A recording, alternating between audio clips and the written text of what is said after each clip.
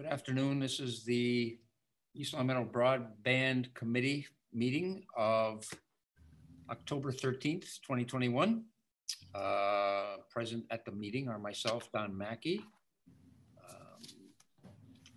Ryan Quimby, Connor O'Shea, Don Anderson, Karen Corpinen, and Mary McNally. Thanks all for coming. I don't know. The first thing would be the minutes from January 13th. I don't know if everybody found those in the folder, but Connor had done them all that time ago. So if people have not had a chance to look at them, we can postpone that till. I make a motion to approve the minutes from January 13th.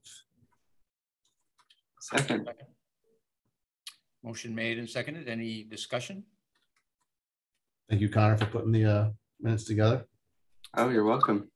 Very, very clear and concise. Thank you. All those in favor? Ryan Quimby, yes. Yes. Yes.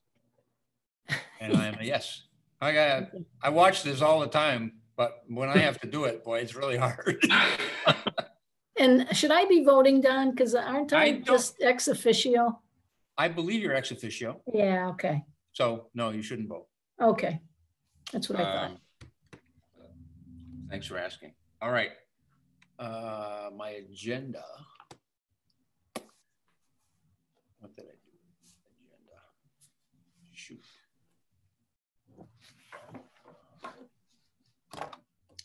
Anybody have the agenda open? I had it open. I do. It's correspondence. Item 3 is next up.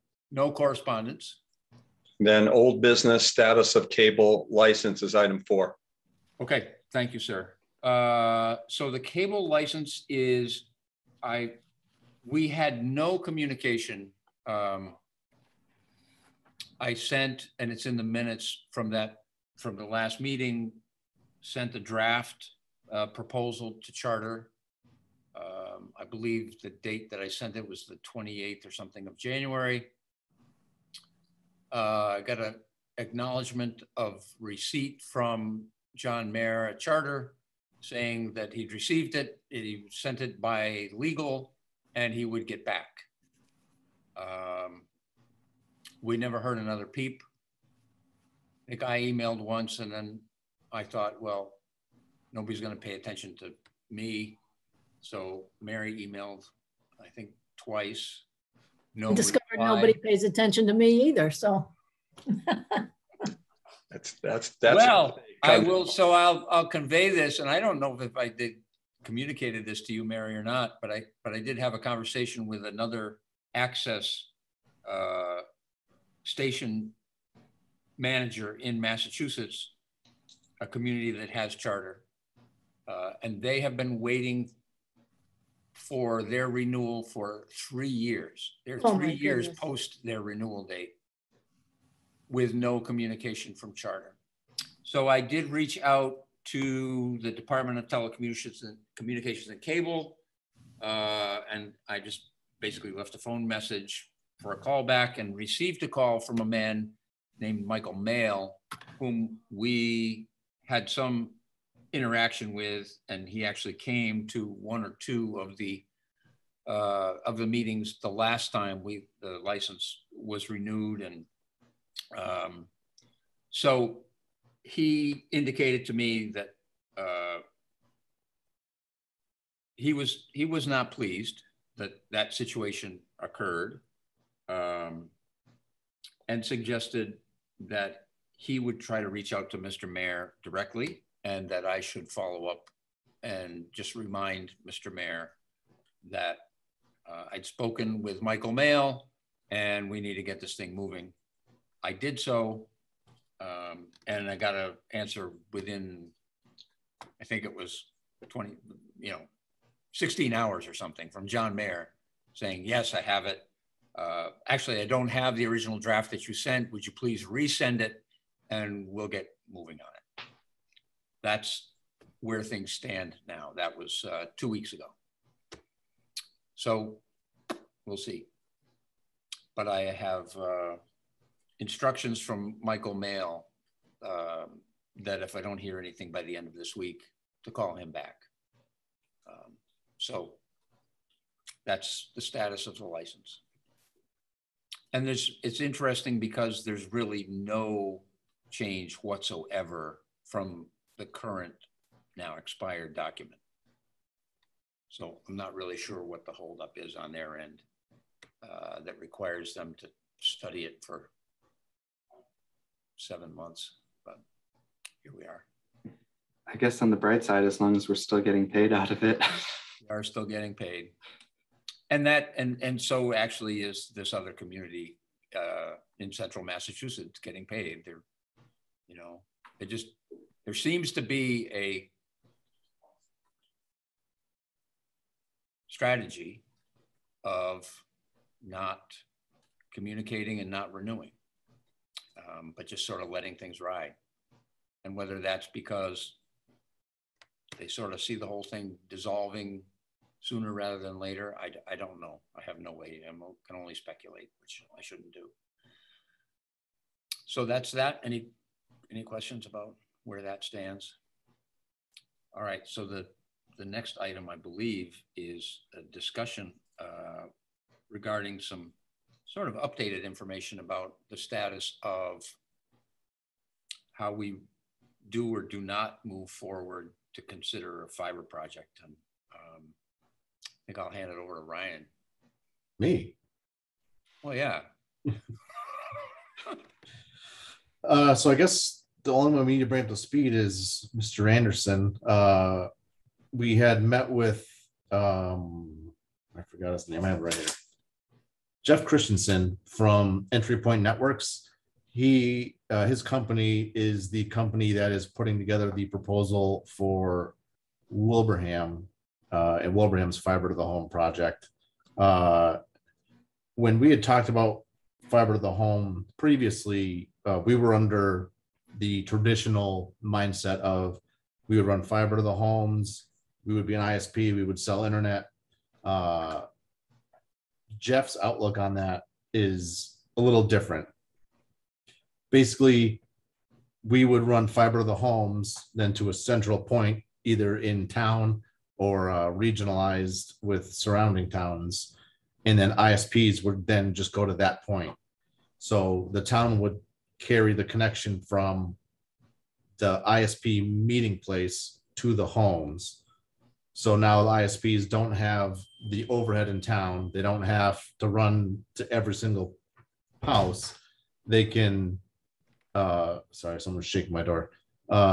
They can run to the one place. We can have competition, and then it also gives us a network in town that we can then use other services for as a software defined network. So basically, the way the structure would be there would be an assessment for the actual municipal fiber network. So residents would get charged for that, basically a bond to cover the expense of the install and the maintenance. And then they would pick their internet provider or providers. What's nice about a setup like this is you don't like, right now you're using Spectrum, you don't like Spectrum, you go on the website, say you want to have Comcast, then you get a new IP address, your internet is not coming through Comcast. Let's say you want to have both. You could have Spectrum and Comcast, and there'll just be two different ports on the switch inside your house. That would be like a municipal switch. So now you can have both ISPs. You can have an ISP, and then we can also have private networking. So if we have remote work situation, we can publish out a private network, basically extend the town's private municipal network, or a company can extend their private corporate network right to someone's house. So plug your laptop into port number 3 and you're just like you were sitting at your desk. The other thing we're talking about, or that would be a benefit, would be the speed. So right now, Charter, you can get a maximum, it's 1 gig download, and then I think it's 100 meg upload. The issue with that is in the the other way around, right? Oh, 1 gig. Oh, down. The yeah, I'm maybe lose my train of thought down. sorry, man. That's all right. With the fiber, we would have symmetrical download and upload speeds. So the majority of internet browsing today is download speeds. Where that starts to change drastically is when you start looking at 8K video, sharing more video, virtual reality types scenarios. That's where you need to have a fast upload speed, and you need to be able to communicate a lot faster than you would with what's available now with the DOCSIS. They call it DOCSIS 3.1, which is the standard for the cable modems. They are working on DOCSIS 4.0, which actually is more of a fiber network anyway. What else am I missing? Yeah, no, I think that's, I mean, so, and the other aspect of that is work from home is absolutely changing the upload requirements, because you have people doing all kinds of work and they need to move those files in the other direction. So I don't know, Don, I put together a PowerPoint. I think the goal here, and maybe it'll be, I guess, evident in the PowerPoint. And my suggestion this morning to Ryan was that maybe we just run through that sort of practice mode, because I think the goal is to present it to the council on November 9th.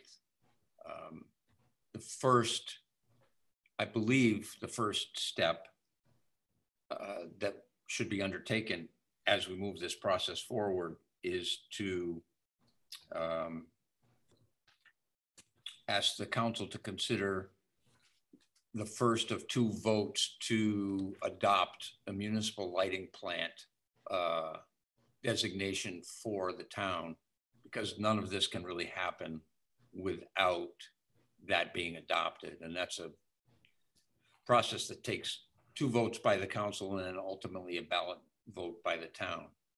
So there's a lot of other work and research and development and planning that can get done as that's happening, but that really needs to sort of kick off the process, and sooner rather than later. So, and because the forming of the MLP, as Don was saying, with the 2 votes, it has to span fiscal years. correct. It can't be, just back-to-back meetings. Well, I guess unless it's June and July, but it's got to be across fiscal years. And one of the things I forgot to mention too was the estimated cost per resident for the fiber to the home project.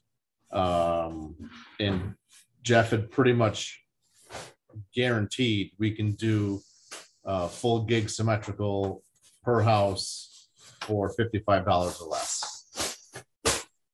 And that's both components. So that's the component for the resident, for the town's fiber network, for the infrastructure, and then the anticipated cost in a competitive marketplace at the other end for them to choose among 3 to 5, say, ISPs, that they're going to then be, without any overhead, competing for those customers. And then that's between the subscriber and the ISP over a credit card. And the town has then we don't have, we're not operating a utility with billing or any of that.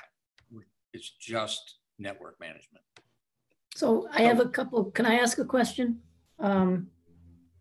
First of all, is there an opt-out on behalf of any resident who doesn't want fiber to come to their house, or is it all or nothing fee? I think something that would be ironed out in the consulting study. Right. I believe in order for it to be successful, it would be everybody. So every town would be assessed, kind of like a betterment, like when they do sewer based for the fiber network. Yeah, so okay. you would have access to the fiber network. You would be assessed on it. You would have to pay it at least until the bond is paid off. And then the maintenance, I think, might be an opt-out you can do. So there's really 3 components, 2 of which fall under the town. One would be the bond payoff for the installation, and the other part of it is the network operation and maintenance cost.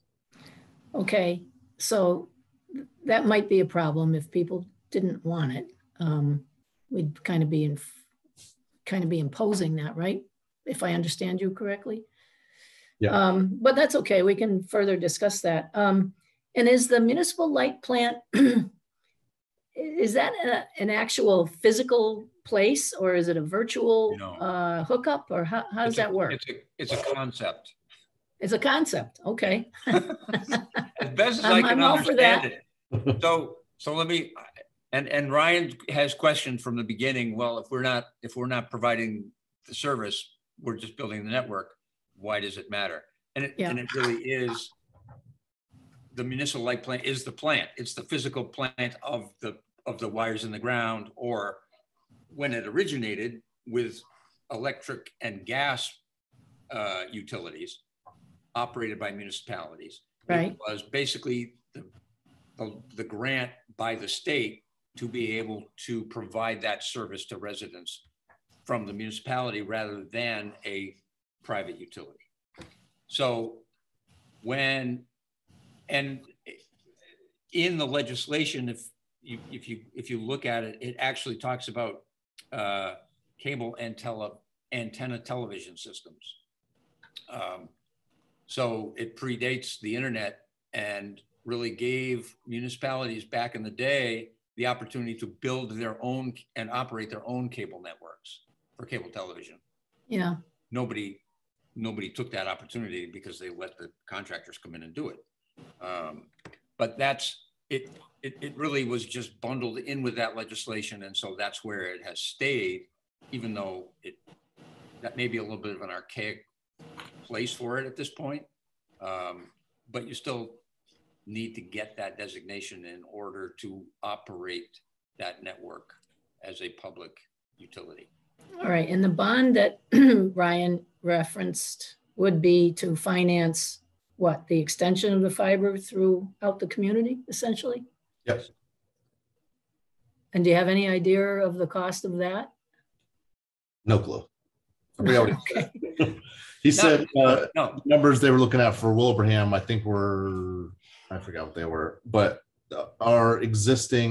we can leverage our existing municipal fiber network, and that should help offset the cost considerably.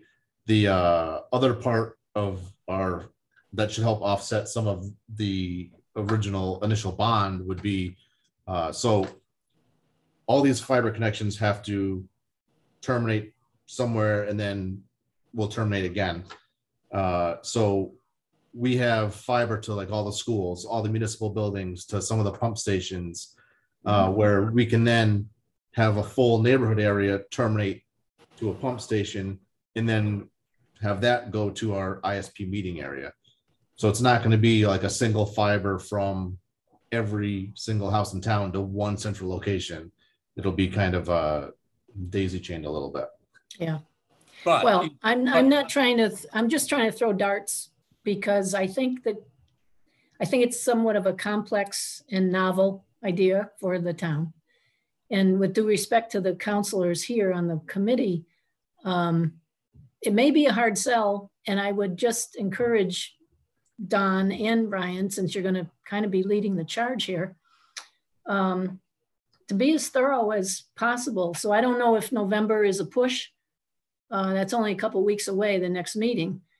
And believe me, I'm not trying to discourage you, but I don't want you to become discouraged if it goes over like a lead balloon at first conversation, you know?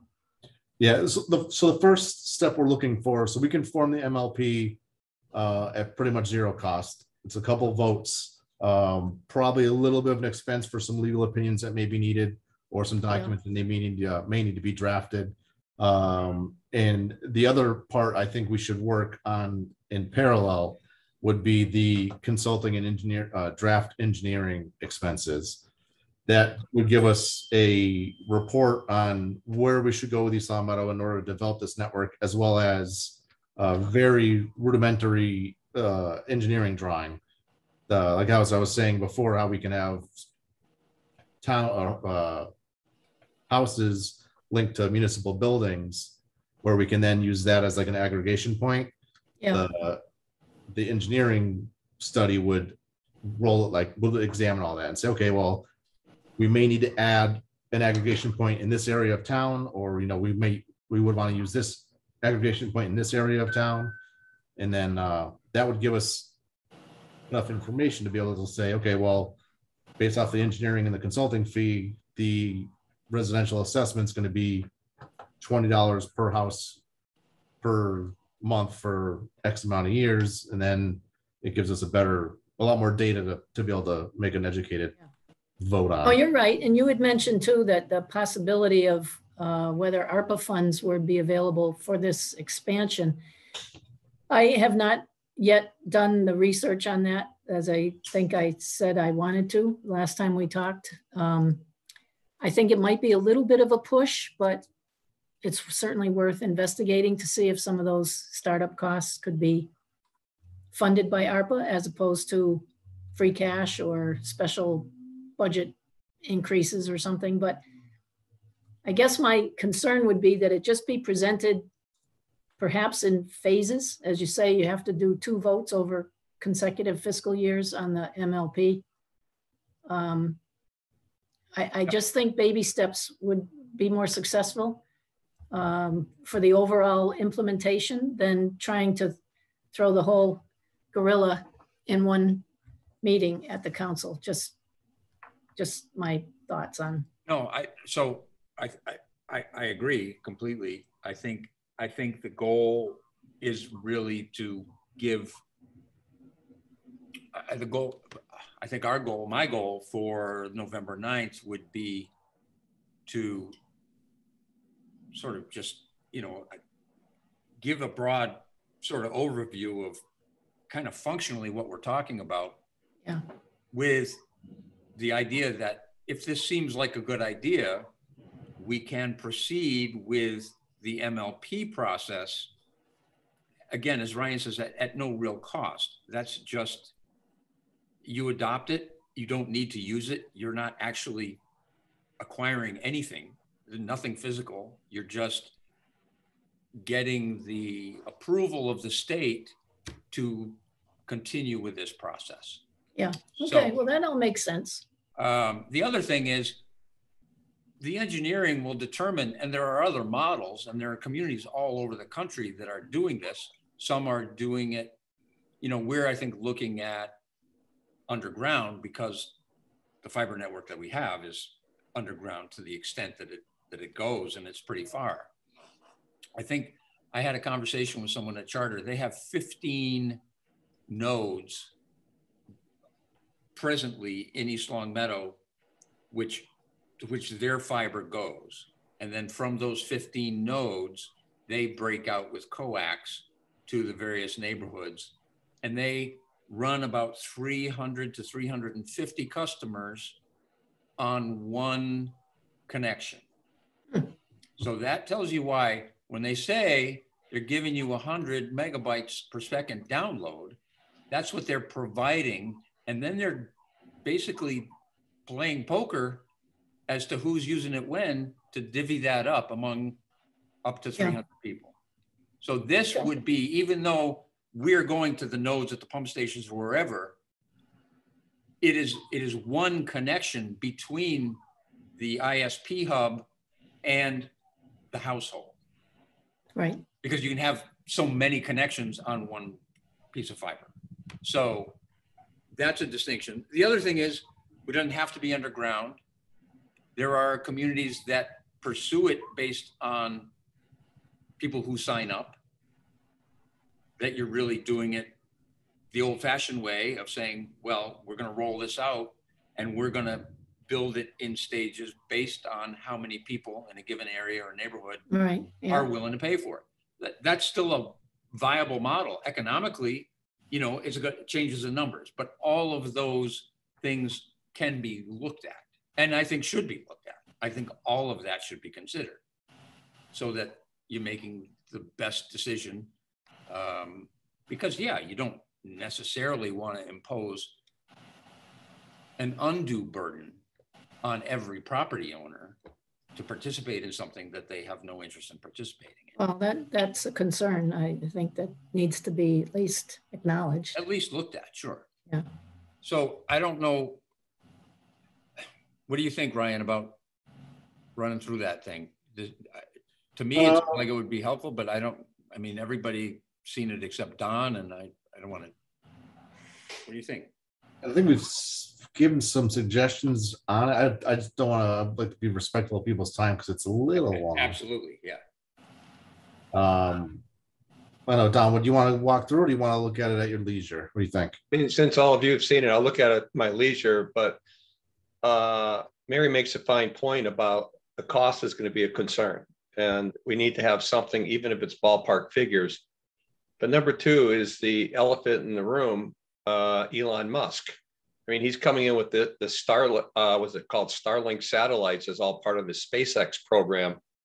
And once that's set up, they're looking at a lower cost than the typical American is paying for internet. It's going to be around $99 a month for the speed. And it's going to develop some pretty good speed. Again, I've been reading this stuff during my off time, and it looks very promising. So we just have to be careful of, the old adage, making buggy whips when the Model T is coming off the assembly line. So if that's the future, coming in with satellite and Musk coming in and saying to our residents, you don't need to be part of this. We can give you faster internet speed for less money, is something we just have to weigh into that as well. So when we left off with this committee, one of the, I think, sort of what we were thinking was, Elon Musk aside, that 5G was going to essentially be the same thing. Part of the reason that we're having this conversation today is because what seems like it might happen and what's actually achievable and doable and is going to generate the kind of investment to make it work, those are two different things. And I think Ryan has some information that Jeff provided, over the summer, relative to the 5G thing, which applies really to satellite. None of this works. None of it works without fiber. The sooner you get to fiber, the better it works. So the idea that there's all this wireless satellite magic technology out there that's going to be better than fiber it's incorrect, because it depends on a fiber connection. And are you going to pay a private company to install that fiber in order to make that system do what they claim it can do? Theoretically, yeah, it can do that.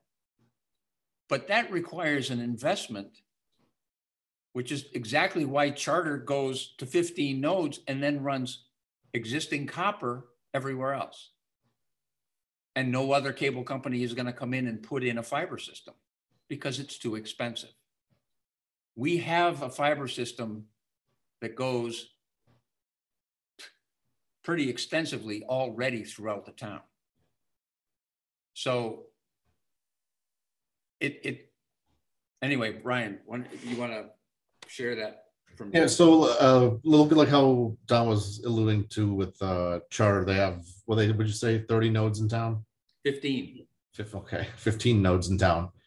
So if you have each node connected via a 10 gig connection, which is kind of like the industry standard right now, that means of the 6,000, so was it 6,000 households divided by 15, you got 400 households on a single 10 gig connection, which puts their actual usable connection a lot less should everybody start using it. Same thing with with 5G. 5G right now is great, but look at like when the tornado hit and everybody hopped on their phones, the entire network crashes. It's not designed to handle full demand where, like households, how many households now don't have actual cable TV anymore? They have streaming. And now you have 4K streaming. And then in 5 to 7 years, you're going to have 8K streaming. So with 8K streaming, a single TV streaming 8K is 120 megabits per second. So now you have two TVs, it starts adding up really quick, where if you have 5G or at that point 6 or 7G, who knows what's going to be out there, then the networks can't handle that much demand over wireless, because you still come down to just the basic physics of it. You can't fit that much data over wireless over a long distance.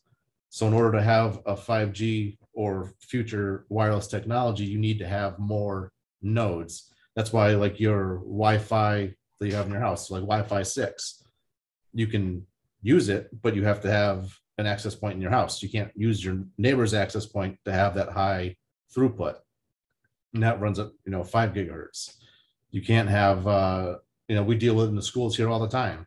When we first did our Wi-Fi network on 2.4 gigahertz with 802.11n, I think it was, we had one access point per 4 to 6 classrooms. Now we have at least one access point for every single classroom, just because you need to shorten that distance. You need to shorten the amount of clients that are connected to one aggregation point. And that's, our new Wi-Fi now can use beamforming and all kinds of other technology that the cellular networks can do too. But there's a lot of clients where they're not, like right now, all of our phones are sitting around not doing any data, but your home ones probably are. If you have Nest cameras, they're streaming. If you have other Wi-Fi devices that are always connected, they're always streaming. You need to have that connection that's always going right now. Yep. That's where the wireless and the satellite differ. Connor. Something that I didn't realize too, when I think we were talking with Jeff, he was saying more about 5G too. And originally we thought that it was just going to expand pretty quickly all over the place. But I thought there was like a limit that he said of like it can only reach like 1,000 feet or something before you need very short. The distance another point short compared to like traditional cell towers where it can go for miles. And I think they were saying that a lot of those cell companies were running into problems of not having a place to install it because people didn't want all these little hubs up and down their street for 10 houses or something. So it's not that it's not doable. I think all of that does need to be looked at. But again, I think the way I've been thinking about it is that what 6 months ago for this committee seemed like, well, the market will probably take care of it. The town does not need to make this kind of an investment. That looks different today because there's different information that makes the economics, look better and provides an opportunity for, especially with work from home and from businesses. A business now that has a gigabit connection from Charter is paying for a commercial connection. I think, Ryan, did you tell me? $400. $400 a month. Yeah. And if you get that as a residential, ostensibly that's what you're getting for $130 a month. But again, you're sharing that. You're not going to get that dedicated gigabit connection to your house. They're just going to pull it off of somebody else to give you that bandwidth. The other component that we haven't really touched on too much is we're locked into one vendor right now. There's no competition for internet service in East Long Meadow. I don't even think you can buy DSL anymore. You can get internet from Spectrum and that's it. I think Starlink will be a great option as well. But then again, now you're going to have only 2 vendors. This would give us competition where any ISP can come in and provide service as they want. They just have to get to our internet hub or our regional internet hub. And again, I'll beat the point to death. It all needs to be looked at. We will need to, at some point, do what Wilbraham did and get funding for a consultant with the expertise to actually look at the data and look at the information and make the determination about what's viable, what makes economic sense, what becomes burdensome to the residents. All of that's still in the mix. Again, it doesn't make sense to do any of that without starting on the MLP process. So that's really my priority right now. Don. Just a segue from what you just said. Much further along is Wilbraham in this process? Do we know would they be willing to share what a consultant costs? And do they have already a pre-existing fiber setup similar to what we have? They have a couple short fiber runs. They don't have a wide scale municipal fiber network like we have. The conceptual engineering drawings are $1 per premise. So that would be basically anywhere where we would drop a line. So that's about $7,000 on the high end, probably closer to $6,000. Then the consulting fee is, Donna, do you have that up? I do not, sorry. They sent us a proposal. Was it 20? I think it was like 20. It's in that folder, in the team drive for fiber to the home. Yeah, I got it. You got it? Yeah, loading. While you're doing that, just real quick, Wilbraham is charter like we are, and they Correct. have a similar contract like we have. Correct. Okay. Or lack thereof. Or lack thereof, like we do. So they're legally, they did their MLP like 2.5 or 3 years ago. They went through that process. Before they engaged the consultant, they put the consultant thing out to bid, or I don't know how they proceeded with that, but they did the MLP before they really launched, an intentional search for engineering and advice. So their proposal is not to exceed 25,000. So call it 25,000.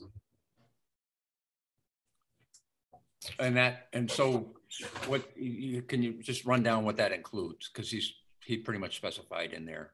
Oh, I just skipped right to the end. Let's see. Entry points can propose consulting fees for managing the process of preparing a broadband master plan with feasibility analysis and community engagement program for the town of East Long Meadow. These are all the members, project team.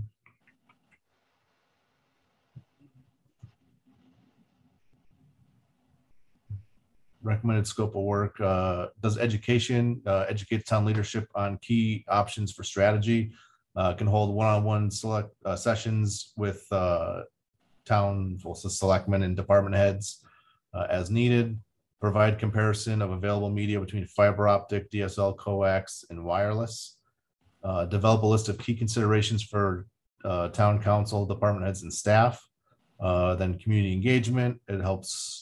And then they also do planning, analysis, and documentation. There's a lot that it covers. So yeah, the sort of the broad spectrum of preliminary work that risk analysis. Right. Don, I don't want to sound like a broken record, but the presentation, at least the initial one, has to focus on just getting the initial buy-in, because this has shades of shared health services to me. You're working very hard, you're convinced, you're experts, certainly beyond anything that I would pretend to be capable of understanding. And no offense to the council, but I don't, aside from Connor and Don, I don't know that there's too many people on the council who will have that fingertip understanding of the concepts and all that goes into it. So I guess I'm just trying to be a little maternalistic here and say, let's take short steps and be as thorough as possible, because you want that first step. But before we get to the real meat and potatoes here, we have to get that first buy-in. Correct. And I So- want you to get it. And that's why I'm suggesting that however you present it, I think it has to be dumbed down for me, if for no one else.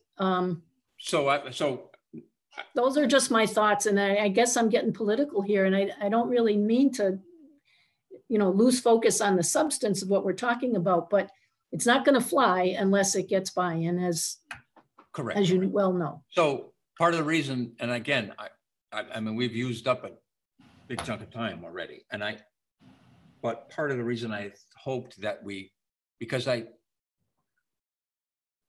that was the intent of the presentation that I put together, was to put the information, have it be sort of clear-cut, accurate, and just sort of build a context for the steps, the sort of the ultimate possibility, but how the pieces fit together and why the MLP needed to be the thing that we had to focus on first.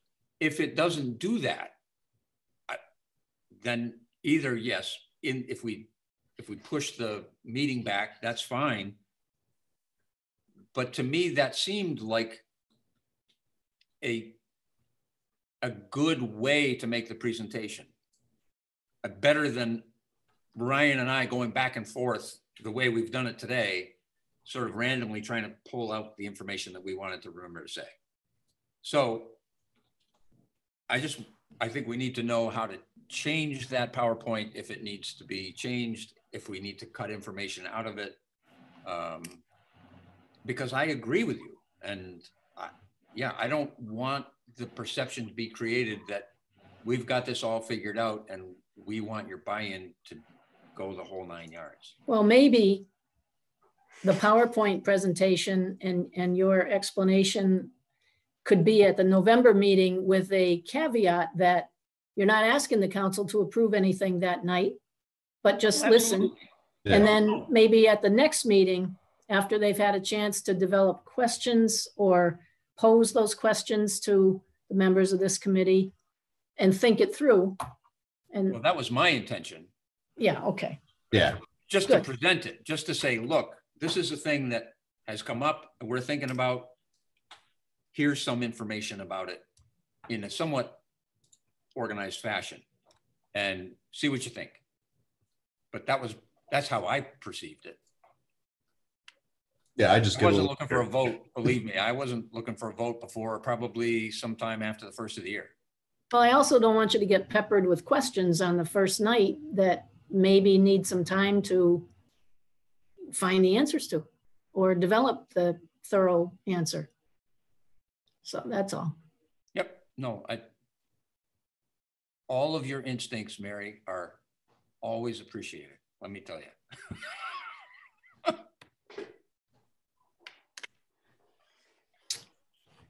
Ryan, were you going to add something before I spoke over you? Oh, I was just gonna say, I already started running fiber down my street, but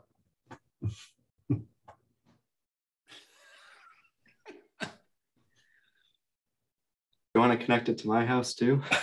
Yeah, while you're at it, run past you guys, grab both your houses and Right. may as well. take Meadowbrook.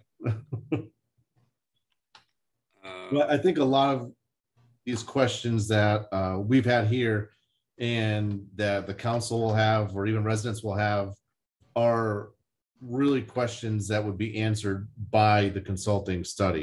We can have this consulting study and determine, nope, it's not an economically good decision Correct. to the town.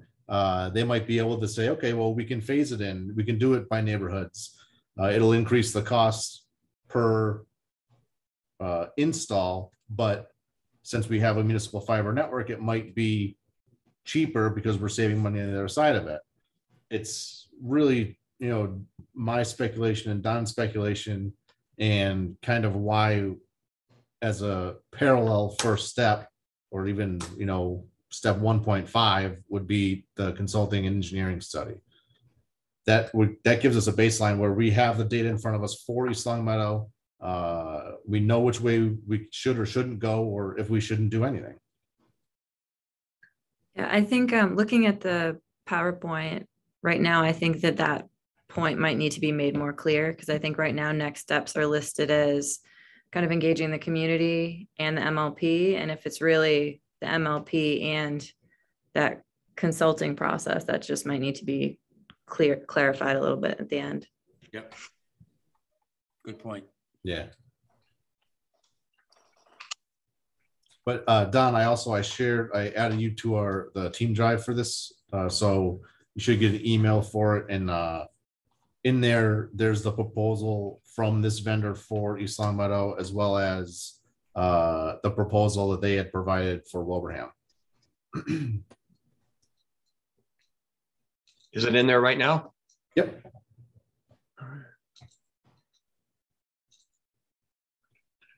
And probably broadly speaking, in terms of, after presenting this information just as a background and context for where we are and potential opportunities going forward after the consulting and so forth, it sounded like we were in a somewhat better situation than Wilbraham too, and that although they were further ahead with the MLP, our costs could potentially be lower given our existing fiber infrastructure that they really don't have in quite the scale that we do. Right. And even setting up the MLP, I mean, I think, like you said, Ryan, aside from maybe a little bit for some legal opinions or something, even if we do nothing with it after it's created, it doesn't harm the town. Right. Ryan, I just sent you a request. It's asking permission to allow me into Google Docs. Let's see here. I mean, I can check it later. I just says request. Yeah, it's probably trying to access with your personal account. Oh, let me see. So again, mindful of the time here.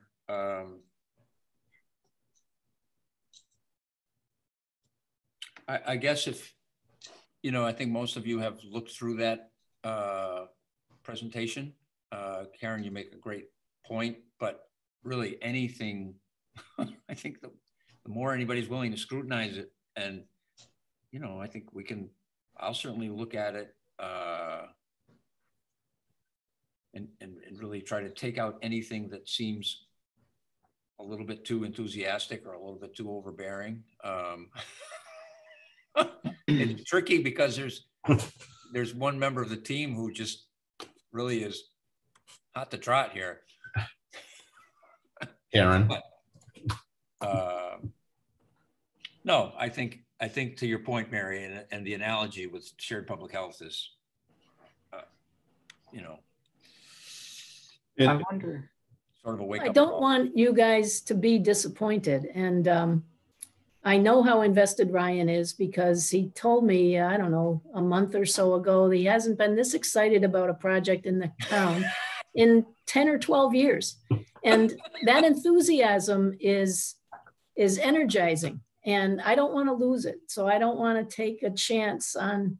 No, understood. And so that's where my comments come from. I know you understand that, but because it can be very demoralizing when you put your energy and your heart and soul into a project, and if it doesn't fly, your reaction to that can sometimes not be totally positive. So Yep. that's where I'm coming from, and I know you know that. So I was just re-looking through the presentation, and I think there's a lot of good background information kind of saying like what the overview is, where we are today, how we got here, sort of thing. I think when we start talking about like the MLP, since that's kind of a potential next step, I wonder if we just have way too many slides about it, going into too much detail at this point. Maybe it's just, maybe so. Maybe we just keep those as hidden slides, so we have those as reference material if we get asked. But at least for now, we'll say here's a broad thing of, we need it because that's the state statute, but not because we want to say you got to have 2 votes in this thing and that thing. Yeah, I mean, I think in fairness, though, I mean, I think the 2 votes, the timeline, that it's 2 votes in 2 consecutive fiscal years and a ballot vote. Yeah. I think you got to be upfront that that's what we're talking about. Oh, we probably should for that, just to, you know, give clue that there's a long process for that, but maybe not the.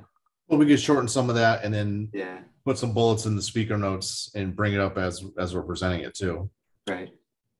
So by the time it gets to the 2 fiscal years and the vote, will this system already be in place in Wilbraham by that time? No. No. No. Will it be, how far away will it be? Will they have had their vote already? They've already had, so they've had They had their MLP votes for a couple 3 years. years ago. I know, I mean, the townwide. They did. Oh, It's okay. all been done. All right. So they already got their 2 fiscal years. They got the townwide. Okay. Correct. Yeah, they've had it for some time. Again, prior to them initial, and so their consultant came and published the report, which was what, last spring? When was that? I think it was longer. I don't know when you handed it around, but so Oh. yeah, they're much farther along that way, but they haven't really started much of a build out at all. And so, Oh yeah, their broadband master plan is from March 15th, 21. So it's actually not that I thought for some reason it was older than that, but no, it's pretty recent. so. All right, well, anybody have anything else? Yes. Do we have a possible way to get a link to their public hearing that they had on this matter so we can anticipate some of the public's questions? If they've already got the vote, they already have this, I assume they probably have something on their version of LCAT. I can find out. Share that link and Yeah, we can get it. check with Anthony and see if there is something. So that's Oh, a I've already question been that came up today about, I don't know. That since it's 2 votes of the council and a ballot vote, that there's necessarily a public hearing, right? Because the ballot vote, at least the way I'm just interpreting it right at the moment, is that the ballot vote sort of supersedes what a public hearing would accomplish. And I would like to think that to promote it to the public, they had some type of public. Oh, I'm sure they had information offer sessions and comment. all of that, which absolutely we want to do, but right. But so what, I don't know that there would be something, I don't know if they recorded that, but yeah, we can find that. But I suppose probably to Don's point, Thanks, Karen. even if it's not a public hearing comparative to here, it may be the same sort of questions that their public asked that our counselors would ask. Or Karen just shared us the link. There it is. oh, perfect. Me to it. I haven't tested it yet, but it looks promising. So it's with, interviews with Jeff. Oh yeah, yep. Okay. There you go. And can we find out what they paid for their legal fees to get that MLP set up? Do you think? Do you know anybody over there that could answer that for us? Yeah, I can ask Nick, who's the town administrator. Nick Bro might have that info. It would just be helpful just Oh, to I get a love- sense, even I though love it's a fucking couple of Nick. years ago. I beg your pardon? I love bugging Nick, so. I love bugging him too. Maybe I'll call him too. Okay. I guess if I'm running the show here, if anybody has said all that they need to say today, thank you very much. Or do you want to try to, I don't know if we do this again. How do we decide? So my goal in meeting was to vote as a committee to recommend to the council that initiating the MLP process would be a positive thing. If we're not ready to make that recommendation right now, that's fine. I don't know that makes sense, but we would have to meet and do that prior to any meeting that we were going to present information to the council. Could you take that, somebody make that motion now and vote on it and you don't have to have a date certain. It could be November 9th, but you could also internally decide to wait if you thought you needed extra time. So Follow me? If you vote to, I want to make sure I'm following. So if there's a consensus here, we would vote for the recommendation and just whenever it was appropriate to do that. That was my thought. That would be done. So if we're ready to do that today, that's fine. If anybody has a motion that they want to make.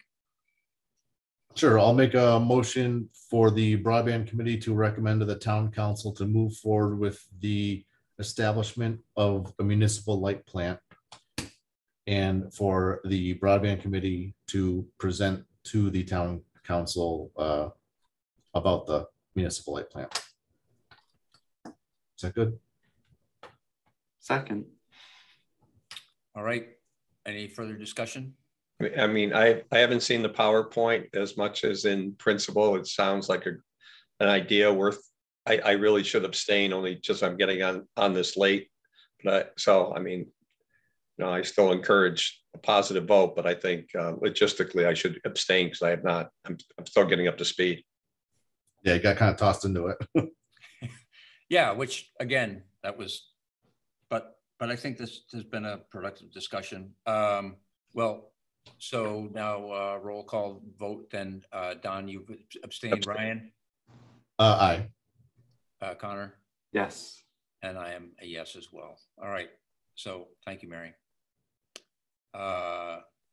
Anything else? Motion to adjourn. Motion to adjourn. Second. All in thanks for favor? your time, guys. It's always a pleasure. Thank you, Mary. Mary. And thank you all. Thanks, Karen. Thanks, Karen. Take care. All right. Thank you. Thank you. Did we vote? We did. Yes. Yes. Yes. Don, did you vote? Yes, again. Double. I'm sorry. I can't keep track. That's all right. This is hard. I don't know how Oh, people good. do this Zoom thing. All right. Take care. Adios.